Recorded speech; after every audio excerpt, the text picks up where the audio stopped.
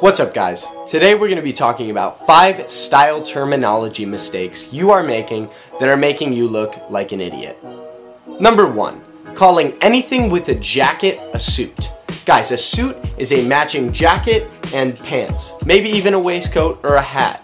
But wearing a jacket with khakis is not a suit. And khakis brings me to my next point. Calling chinos khakis.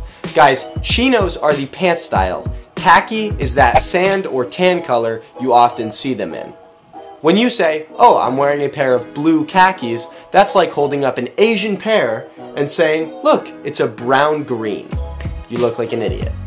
Number 3, calling any coat that falls below the waist a peacoat or a trench coat. Guys, a trench coat is a raincoat made out of cotton, and a peacoat is a double-breasted, short-length coat.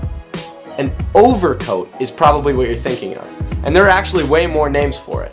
Overcoat, driving coat, greatcoat, topcoat, you name it. Number 4, calling pocket squares pocket hankies. Guys, a silk or linen pocket square is purely decorative. There's no fucking way anyone's gonna be blowing their nose into my pocket square. The history actually is that pocket hankies sat below pocket squares in the gentleman's breast pocket, and the pocket square was there to cover up the obviously ugly appearance. But pocket squares and pocket hankies are two different things.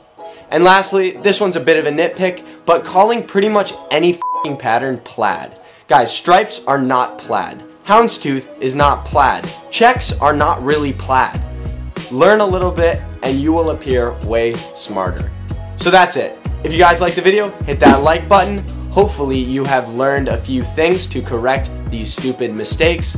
Leave a comment and of course, hit that subscribe button if you haven't already. Thanks for watching.